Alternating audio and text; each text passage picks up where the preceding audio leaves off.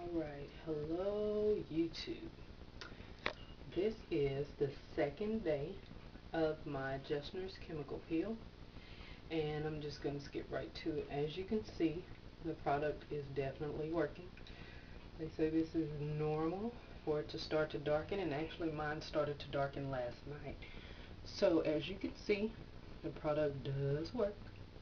I'm excited to see what the end result is going to be because I am looking rather monster-like, but it's okay. I know it's for a good cause.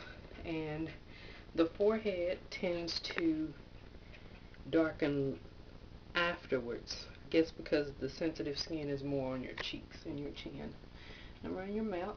So as you can see, this is the second day of the chemical peel. And what I've done is I've come home from work, washed my face with a mild ambi cleansing soap. No pressure, no scrubbing.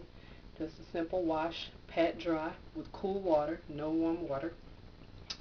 And then I applied coconut oil. I have these coconut oil peels, and they're authentic coconut oil peels, as you can see.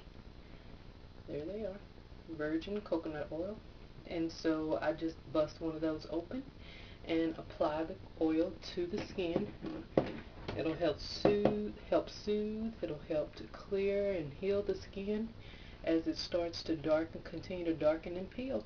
So, we will see what tomorrow brings. But this is day 2.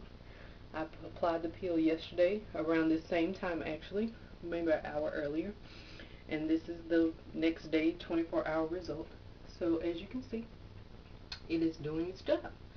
So we will tune in tomorrow and see what day 3 brings. Thank you, YouTube. Bye-bye.